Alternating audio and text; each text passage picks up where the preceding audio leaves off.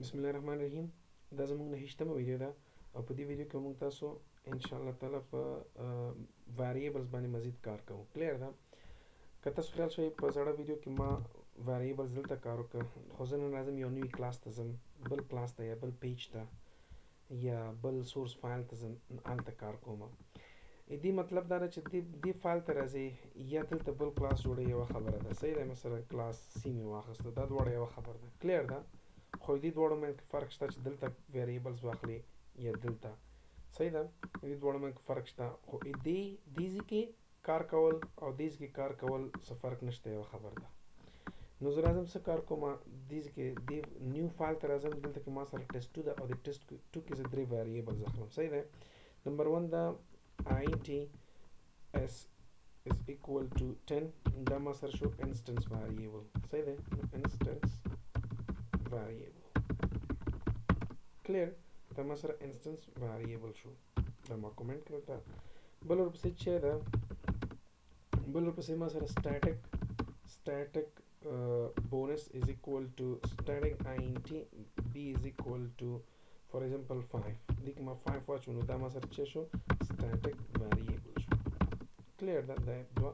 او یو بل local variable دا چې هغه یو فنکشن مینس کې راځي void show صحیح ده نو زه بل تراشم څه ورته وایم چې int x is equal to 900 دا اوس صرف همدا فنکشن پیژني بس خلاص دا ما سره شو local variable clear دا درې قسمه variables دي دا ما سره چې درې په test 2 کې پراته دي نو اوس راځم test 1 کې به څنګه اکسس کوم clear دا لکه څنګه چې ما تاسو ته ویلې چې local variable ته نشي اکسس کولای هغه به ته د فنکشن کا مرزي ده چې ورسره څه کار کوي هر پروسس چې کوي ته به د فنکشن اکسس کولای شي هغه هم د شي د ټیسټ 2 کلاس آبجیکټ په تر باندې بیا د فنکشن کار دی چې د خپل لوکل ویریبل سره کم عمل کوي یا کم پروسس په اجرا کوي صحیح ده فار ایگزامپل هغه صرف دونه ورته وایي چې یاره د ایکس چې دی ما د پلس پلس کا یعنی انکریمنٹ کا هغې نه پسې ما ته شو که چې سیسټم ډاټ آوټ صحیح دی ډاټ پرنټلن نو زه به ورته وایم چې یاره ایکس لوکل ویریبل انکریمنٹ صحیح دی نو دلته به راشم ورته وایم چې ایکس ماته شو که خلاص نو ځکه دې ته ځان رسوم مجبور یم چې شو کال کوم که شو ته ځان رسوم مجبور یم د دې کلاس آبجیکټ جوړم نو سمپل زه راځم ورته وایم چې ټیسټ 2 دغه کلاس نوم دی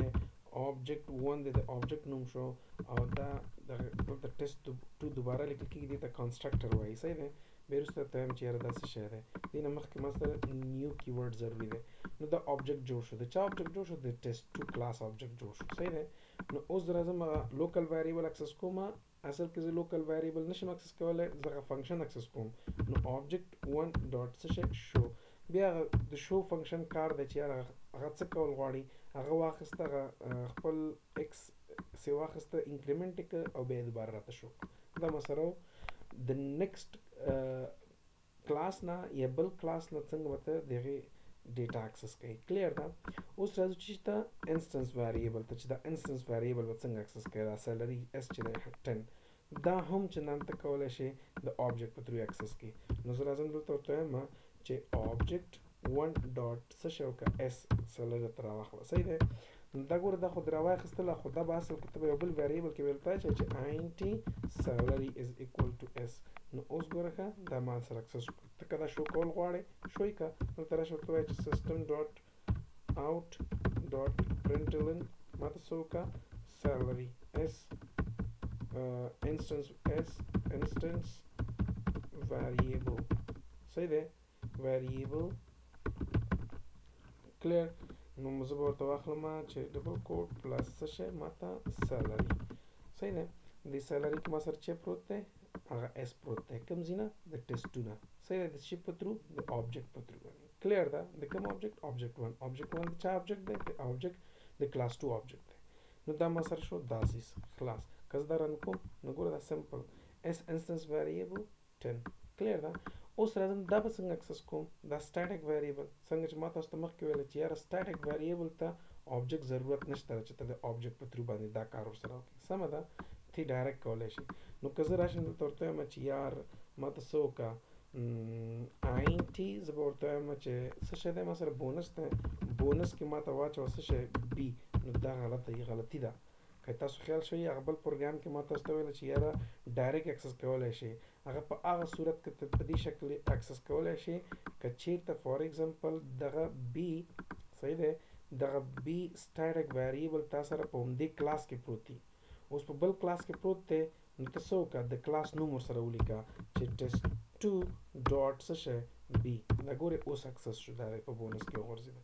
که چېرته تا سره سټیټک ویریبل په بل کلاس کې نو ته بیا څه کوې دغه کلاس نوم به استعمالوې، او که چېرته په دې کلاس کې بیا ضرور نه ده ته د کلاس نوم استعمالولی شي او ډایرکټ هم لیکلی شي. کلیر دغه زړه ویډیو که تاسو وګورئ صرف د دغه یو آپشن دپاره د دغه یو چینج دپاره ما دا ویډیو درته جوړه کړله. دا ګوره تاسو اوس کولی شئ ورته ووایئ چې یاره ماته څه وکړه، ماته کاپي او پیسټ ماته څه ووایه درته ووایه چې یاره ما سره بی کمان بی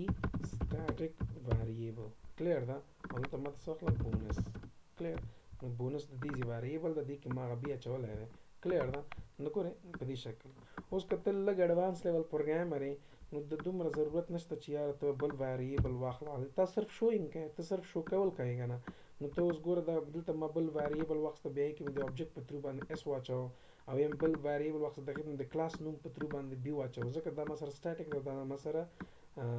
انسټنس ده. نو کولی شي چې ډایرکټ فار ایگزامپل داسې هم کولی شي چې راشي ورته ووایي چې نه یار زه غواړم چې شارټ کړم پروګرام ځان ته شارټ کړم، نو دا شو دې شو کار خو دا دی چې هغه ایکس اکسس کړه ته فنکشن ته کال کړه، نو ته داسې هم کولی شي چې ډایرکټ سیسټم ډاټ څه وکړه آوټ ډاټ پرنټلن، او دې ځای کې ډایرکټ بل ویریبل مه استعمالوه لکه سیلري یا بونس. ته ډایرکټ ورته ووایه چې یار اول راته میسج وکړه، ورته ووایه چې چېرته ته لیکې فار ایگزامپل اس انسټنس ویریبل صحیح ده که نه ویریبل، بیا ورسره پلس دلته ډایرکټ واخله چې آبجکټ 1 ډاټ څه شی اس ماته راوړه. دا ګورې نو ته د یو لاین کوډ نه خلاص شوې، د دغه کوډ نه دا کوډ تا سره بې فایدې شو دلته کې. کلیر، همداسې که سټیټک غواړې چې ویریبل غواړې چې پرنټ کړې، نو ګوره دلته راشه پیسټ، نو زه راځم ورته وایم کومه چې ما سره بي چې دی هغه سټیټک ویریبل دی، او دې ځای کې زه به دا چینج کړم سټیټک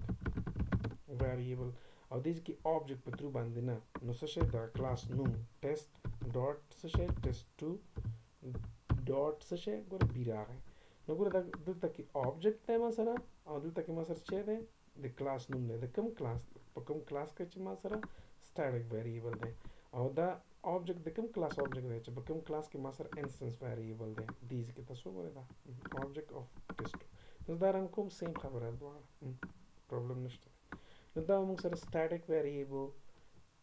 انسټنس ویریبل او لوکل ویریبل. نو ان شاء الله تعالی په نیکسټ ویډیو کې موږ تاسو